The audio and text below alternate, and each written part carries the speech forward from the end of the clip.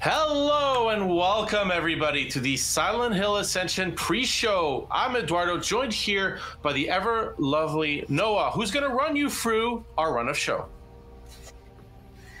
Hi everybody, so good to be with you here again, and Eduardo, as always, great to see you. So if production could throw that up on screen, we have our pre-show now. It's 5:40 p.m. Pacific time, and we are gathered here on Wednesdays, Fridays and Mondays, and then we have the show at 6 p.m. Pacific time every weekday. So there's a new episode of the show, and then the post-show right after on Mondays, Wednesdays and Fridays.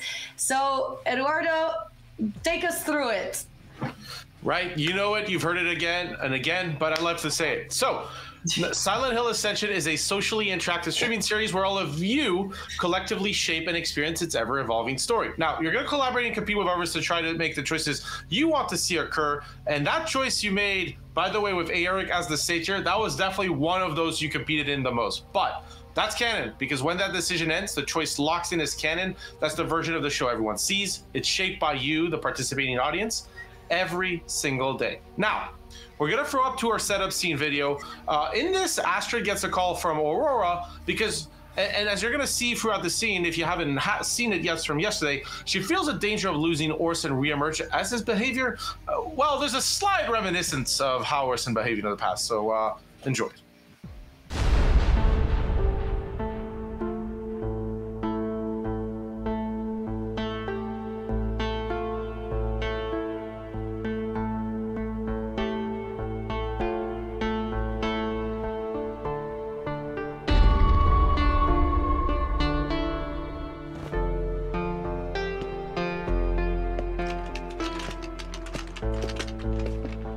I apologize for the delay. We've had people coming in with all kinds of strange injuries, and we find ourselves a bit short-staffed. He seems healthy, but he's just not responsive to me. Or anyone. Well, let's have a look. Hey there, Orson. I'm just gonna shine a little light in your eyes, okay?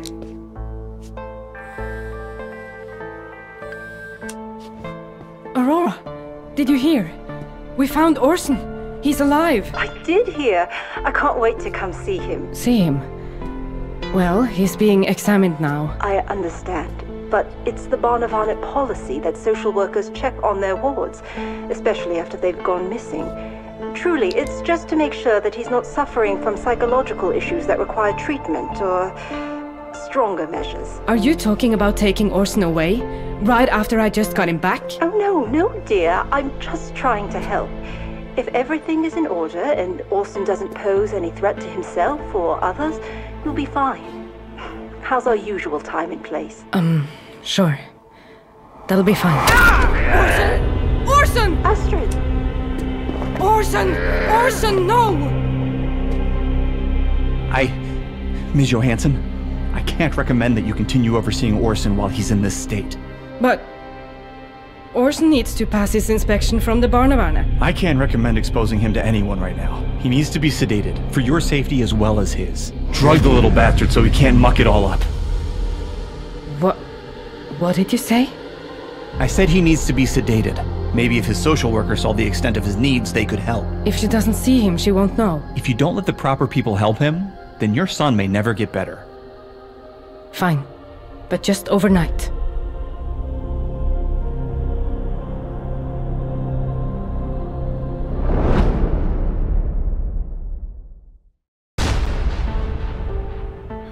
Welcome back, everybody. I hope you enjoyed seeing that scene again. If you haven't had the chance to see it for the first time. Yes, and I gotta give a shout out here to Raina Mare, because she said I'm like a honey badger, cute but deadly. Well, thank you for the compliment, but actually my dog's name is Honey Badger, one of my dogs. So this is actually really awesome and kind of psychic, so good on you. But back to our little kid with a bite. I mean, yeah, it's just Orson starting to bite. Hopefully not like Noah's dog, but essentially, you know, kind of catatonic. She don't bite. Fair enough. But doctor only gets if you too come close. for me. No, that's the thing.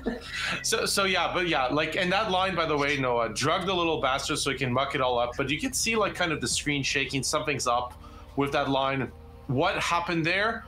We might have to look into it later. Right now, I'm going to ask our production team to put up Pennsylvania, going across the world, and to kind of recap what we've had this week, really.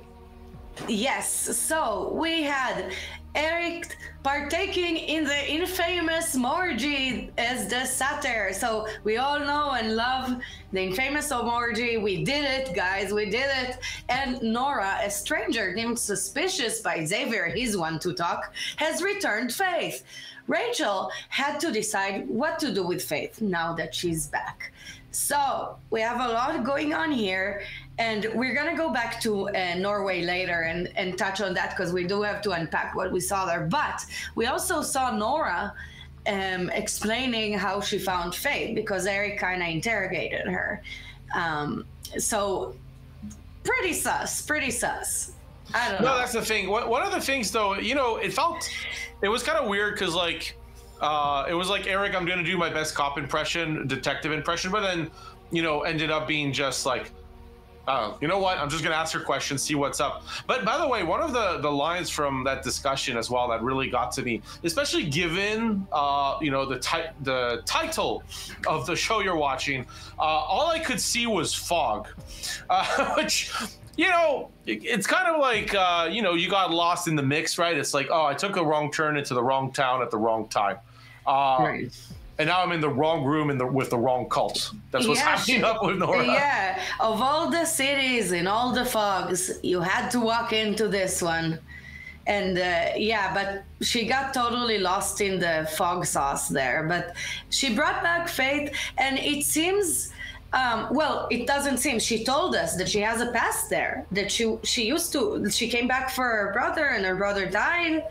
I don't know. I just do not know. I'm still suspicious here. Well, the thing is, audience, Noah does know, but it's okay. I don't. I genuinely don't. And the thing is, I'm with you, audience. We don't know what's going to happen as a result of that. But if there's anything, foreshadowing is kind of the light that continues the dark and endless tunnel of horror and miseries that is Silent Hill Ascension. But the nice part about this, though, right, is Faith came back. But if it's anything like Orson, I'm not sure that her returning was going to be that pleasant for either Eric or Rachel. Right. She doesn't seem to want to hang out with her parents now. She's, also on the little bit on the aggressive end here. I don't know what happens to the kids that get lost in the fog, but they do come back with a little bit of a bite. No, yeah, that's it. Speaking of bites, we're going back to Norway. So that's going to be on screen from production. As by the way, we noticed you in chat, like, because we got I got the mug, Noah's got the t-shirt, but, it's trauma as well in Norway. So, Noah, take it away. Yes, so Astrid and Britt performed a goodbye ceremony. We saw that with a little bonfire, at the end of which Astrid saw Orson outside. So Orson returned, but he did return home catatonic. So Astrid had to decide what to do with him, which we're still seeing that she's trying to figure out what the fuck to do, pardon me. But this child, by the way, I have to say a word later about this. But okay, Astrid also got a call from Aurora from Child Services, and she's afraid of losing Orson again because he's violent. And Aurora is like, why she call him? No, that's true. And the thing is, right, Orson kind of moved between doing nothing, smiling creepily, and biting the doctor. So free not super strong moves when when somebody's coming around and assessing whether the child should still be with you as the mother. Not the strong part here. Not a good argument for sticking around. Right, but as you mentioned before, we did see in the scene that he says, just drug the little bastard. And I do tend to think that the whole approach there is kind of strict. They're being pretty hard on both Orson and Astrid, in my opinion. You know, some children have behavioral issues and they need to be treated humanely. He's being treated like some kind of an beast you have to train. We need to speak his language. Maybe biting is his love language. You don't know, but I feel like they're very stern with them, and I know that he also said drug the bastard. We don't know if it really happened or not, but it seems like really we know that the whole town has it against them. I feel they are very strict with them and stern. Yeah, but that's what happens when a therapist becomes a police officer in that town. Right. There can't be that many people, and you're losing somebody like a pretty important skill set here. So, right. And that was the other thing, right? That scene between Astrid and Hagen, really important here, right? Because essentially, Hagen kind of admitting, look, I might have had it in for your family, BT dubs. And Astrid's like, what? Seriously? After what we've gone through? But like, you know, kind of has that admission. So, and we'll dive into the decision because that's closing today. That's something I'll pay off later tonight in the show. You can tell that because of the amount of time remaining. So that's actually important. That relationship between Astrid and Hagen really did develop over time. But Noah, what you're saying was correct, right? Astrid's just worried because she finally got her child back. Except now they're talking about taking the child away again. It's almost a lot. So, but the thing is, and in the post-show, we'll talk about Astrid and Rachel as the mothers here because we want to talk about their overarching arcs. But that's part of the Fate and Hope system. So, Noah, if you can explain again the Fate and Hope system to our audience, and then we'll kind of dive with you, audience, into that system and like really the much longer arches in season 1. Right. So what Eduardo was saying is exactly right, because all the decisions and the endurance scenes and puzzles, all of these contribute to whether a character will face redemption, suffering, or damnation in the Silent Hill final. So their fate is decided across the length of the season, and a character's hope needs to be high enough for them to survive a crucial story moment, as we've seen in the past. Carl being redeemed, Toby not so much. Rest in peace. Toby being very dead. Being dead, and at least he's reunited with his sister. But let's talk a little bit more. Let's dive a bit deeper here about the collective delusions and the long-term outcomes of everything. No, of course. So the big thing here, right? And Hope is the main differentiator between really Astrid and Rachel. I mean, their characters are different, right? Rachel's kind of much more into the thick of things, sacrifices the eye when she needs things done. Now, what she got out of that, maybe not what she bargained for, more than she bargained for. But on the other side, Astrid, a little more cool, calm, collected. But she's got enough of the shit, basically, right? Like, I mean, come on. She's trying to, handle this. But the kid vanishes, and finally the kid comes back, and they're like, "We've got to take the kid away." Honestly, had to deal with Carl, had to deal with her mother. It seems like honestly the only relationship that's semi-salvageable is the one with Britt. Right, which I know that we are all feeling. Well, I don't know that we are all feeling, but many of the audience members did feel that it's important to them to retain some kind of a thread of sanity and closeness here in this fog. Have some kind of thread that at least, there will be one relationship that's somewhat functioning here. Oh, for sure. So, and again, we're going to have a decision closing today. Our production team is going to put that up. Well, you and the audience probably know what's closing, but we're going to have it up. Nora's going to read it. We'll break that down. Yes. So, how will Astrid handle Hagen's apology? And we know that it's a fate decision. So she has 3 options here. She can fully accept it, which would be the redemption option, or coldly accept it, which is suffering, or refuse altogether to accept it. No accepting, damnation. So I will tell you something. I like Hagen, and I've always liked Hagen. I do want to see her accepting the apology. you know, because I'm interested in like what kind of relationship does Haugen exactly want? Like, what does she want? It's like she was interrogating her, kind of being a hard ass and giving her a terrible time. And then she's like, oh, I'm sorry, it's because I'm really traumatized by your family and my daughter's dead, but I still talk to her and she knows where Orson is. But then she's like, I'm sorry, this was a little bit much. Like, let's just start again, you know?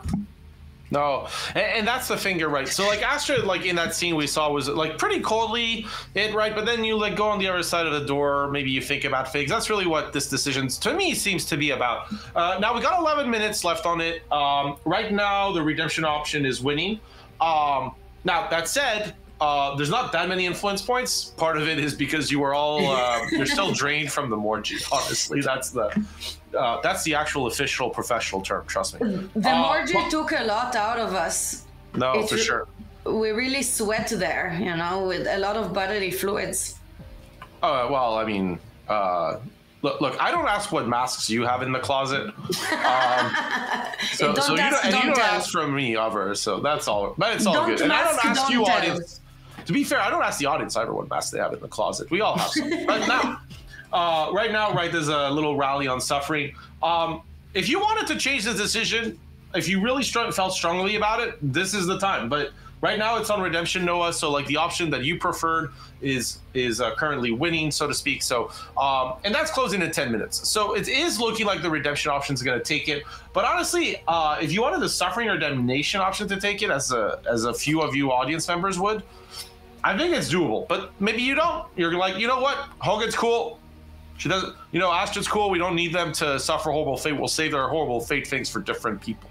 Right. And that's part of it, right? It's you at home having to decide where you kind of want to have that influence and what you'd like to change.